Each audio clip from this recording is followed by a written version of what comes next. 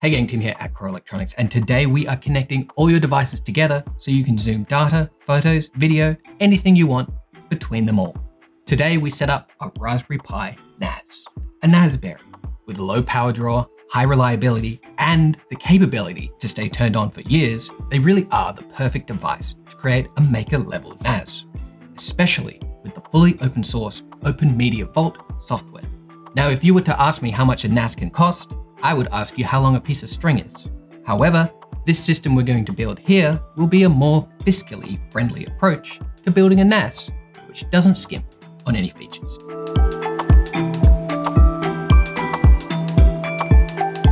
A network attached storage device, or NAS, is a method of data storage that enables numerous devices to access and share that stored data.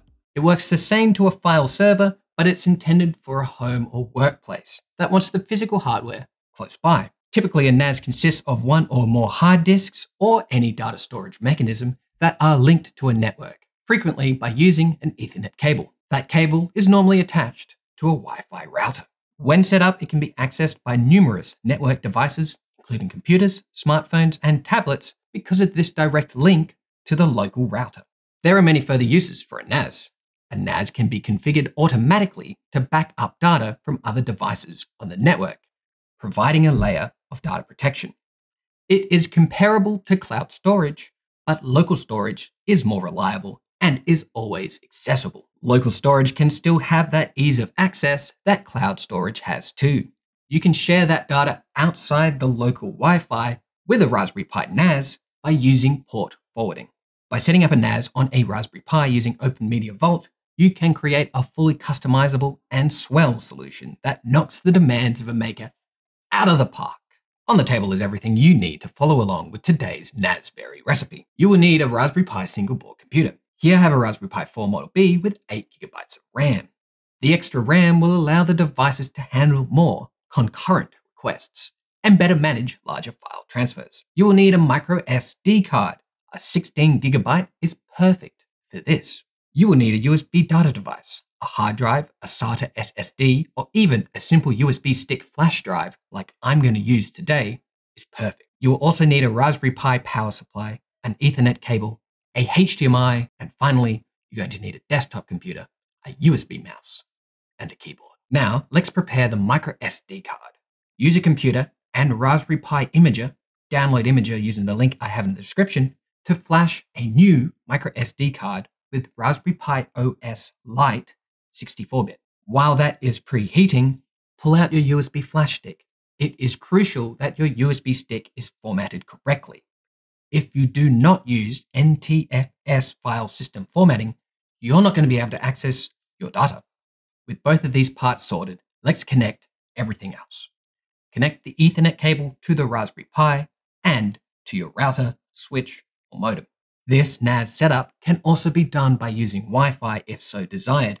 Check the full write-up linked in the article. Connect the USB stick to one of the USB 3.0 ports on the Raspberry Pi. USB 3.0 port is easily identified by the blue internals of the USB connection. It is also the central USB connectors on the Raspberry Pi board. These connections operate at higher speeds than the other USB ports. Next, slide in your flashed micro SD card. Connect up a micro HDMI to HDMI port to hook your Raspberry Pi into a monitor. Now connect a USB keyboard and mouse to another USB port on the Raspberry Pi. Then power on the Raspberry Pi by plugging in the power supply. Some packages will need to be installed on your fresh version of Raspberry Pi Lite OS. This will allow the correct operation of our NAS system. As we're using a light version of Raspberry Pi OS, we're not going to see our friendly desktop and instead be provided with a mostly blue screen that we can use the arrow keys on our keyboard to navigate and the enter key to select options. It will ask you to configure what language you are utilizing and ask for a username and password to be created. With that complete, we will now see a mostly black screen with some text written on it, as you can see here. It will first ask for the username and password that you just created, and once you have supplied it, you will have direct access to the terminal command. So we now need to type and enter 3 lines into this terminal. These you can find in the description. Sudo apt update, sudo apt upgrade, and sudo wget-o-https://corelect.io/OpenMediaVault vertical bar sudo bash.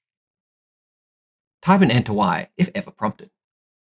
This process will take less than 15 minutes, and the final command is going to restart our Raspberry Pi. Once the reboot has been completed, the end result will look like this. Note your IP address, as we're going to need that in the next steps. Also note the default username, which is admin, and the default password, which is OpenMediaVault. From here, we can disconnect the monitor from the Raspberry Pi NAS system, as we don't need it anymore. We will now access our Raspberry Pi NAS remotely and configure it correctly. Open up any internet browser, Chrome or Safari are excellent choices, on your desktop computer, which is connected to the local network. Type into the address bar the IP address that OpenMediaVault had provided. In my case, it's 192.168.1.45, and fill out the default username and default passwords for OpenMediaVault.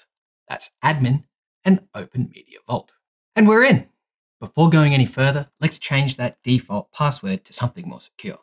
Click on the little head emoji on the right of the screen and select Change Password. Make sure that this is private and more complicated than just Raspberry. But for simplicity today, I'm going to show you everything and keep the password simple. Now, let's proceed to setting up our OpenMediaVault as a NAS. Click on Network, found on the left tab. Then click on General. Change the host name to something more appropriate, like Raspberry Pi-NAS. Having done that, click Save. You're going to see this yellow box pop up all the time, and every time you do it, you're going to click Apply. This will confirm our configuration changes. With that complete, jump over to Users and click on Users. Here, we're going to create a username and password that we're going to type in on our actual computer to access our NAS. Computer-1 and the password Raspberry is perfectly fine. Having done that, we've created a user for our NAS system. Now, jump over to the left, click on Storage, and go down to File Systems. Here, we're going to select our USB device. Click on it right here, and click on Save. Once again, click on that yellow box. And here you can see we have successfully mounted our file system device. Next, jump into Shared Folders. This is the folder we're going to access from our desktop computer. Give it an appropriate name. My Raspberry NAS is a perfect one. Then click on the file system that we mounted just before. Then click Save.